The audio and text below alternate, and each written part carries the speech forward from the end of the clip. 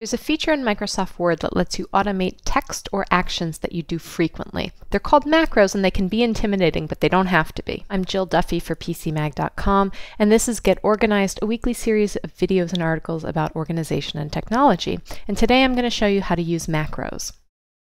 The location of the macro button differs on Mac and Windows.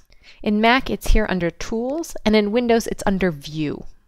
Now, the first thing we're going to do is give our macro a name. There are some rules about how you can name your macro. I'll talk about that in a moment.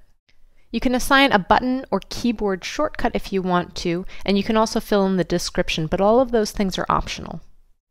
Now this macro is going to be a placeholder text that I have to type frequently with title, deck of an article, and my byline. Now you may remember when we started, I hit record new macro. So everything I'm about to type is going to be recorded. So here I go. I'm just going to type title in bold. I'm going to type deck TK, which means to come, in italics, and then my name, because that's what appears at the top of every article. Now when I'm done, I just go back to that macro button and hit stop recording. Now it's kind of silly that you don't get any confirmation that this worked. So the way I'm going to do it is just erase what I've written and actually try and see if my macro worked. So I'm going to choose macros so I can see all of them, pick the one I want, and boom, there's my text. Now I mentioned before that there are some pretty strict rules regarding what you can and can't name macros.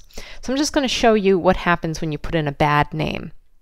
You can only use letters and numbers. You can't use hyphens or commas or any other special characters.